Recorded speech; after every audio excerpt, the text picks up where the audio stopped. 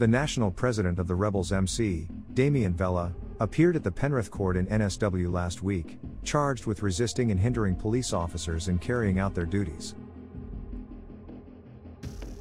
Vella was charged in December 2021 at Silverdale, when he was stopped by police riding his Harley Davidson with his fiancée.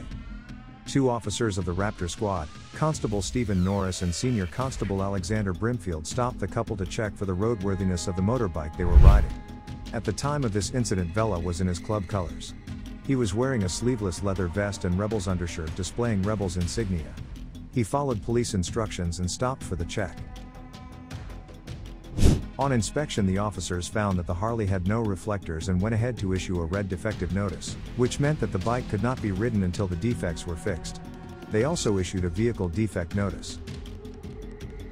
According to the rules, a police officer can stop anyone for a random roadside inspection. If police suspects or identifies that your vehicle doesn't comply with the road safety rules, then they can issue a defect notice and put a yellow or red sticker on the vehicle. A yellow label means a minor fault and a red label means a serious fault. Damien Vella at that time was subject to a firearm prohibition order, therefore the officer asked him to hand over the vest so he could check it for weapons.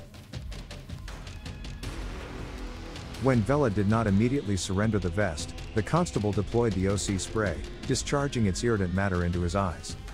Vella copped an eyeful of OC spray after allegedly refusing to hand over his bikie colors to a Raptor Squad officer. Damien Vella was then handcuffed and charged with resisting and hindering police. Vella is now fighting these charges. Through his lawyers, he said that the defects in the motorbike were minor defects and not major ones, which meant that the officer should have issued a yellow notice and not a red one. Furthermore, defense argued that the officers used unreasonable force in using the OC spray and in handcuffing the subject. They also used robust language. Referring to officers' acts and body-worn video footage, which captured the entire incident, his lawyers argued that the officers used unnecessary force and profanity towards Vella. In his response to the allegations, the constable said that at that time in Silverdale, the Rebels and the Finks were in conflict. And the officer thought that this would be reason that Vella would carry weapons either for self-defense or to attack.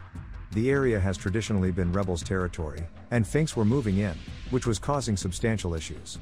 He further added that a possible fight was organized between two clubs, which the Rebels did not attend. This also raised his suspicions. In addition, he understood through his training that the clubs are involved with violence, weapons and crime.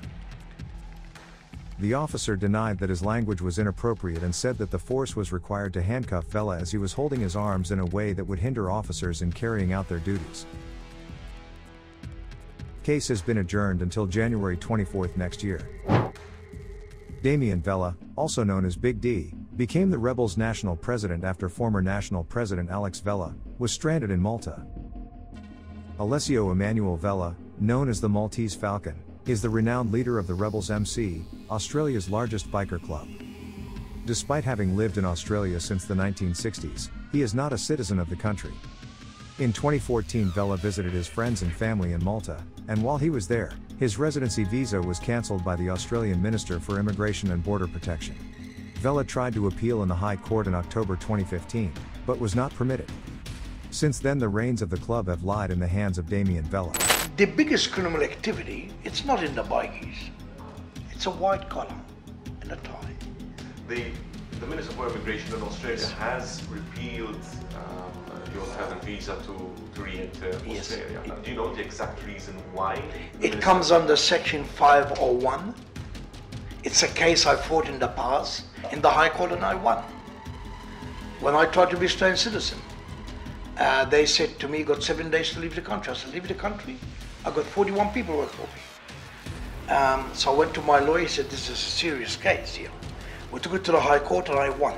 I won because I went to Australia before 1973 and 74. We were with the Commonwealth when I went to Australia. So they could not tell me to leave the country. But this time, I was outside the door and they shut the door behind me. It's a joke.